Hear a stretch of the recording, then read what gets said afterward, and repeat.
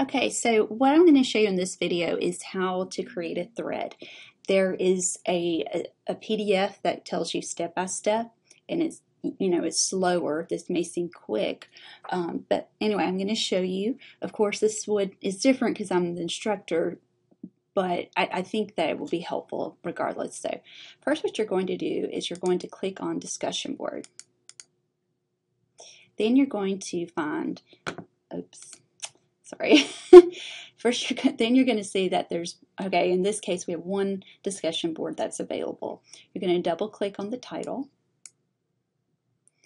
and then you're going to select create thread. See, I've already made one as an example. I did that for your PDF. So I double click here. Then in the form description, you can see, okay, here are the questions that you would need to ask. In the subject, you're going to write your name and the discussion board number. Say this is number 1 because it's unit 1. And then you're going to answer each of the questions. So I've already done this, so I'm just going to do this. You complete that.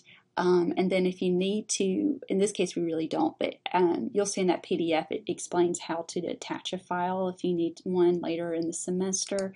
You just browse your computer, find the file.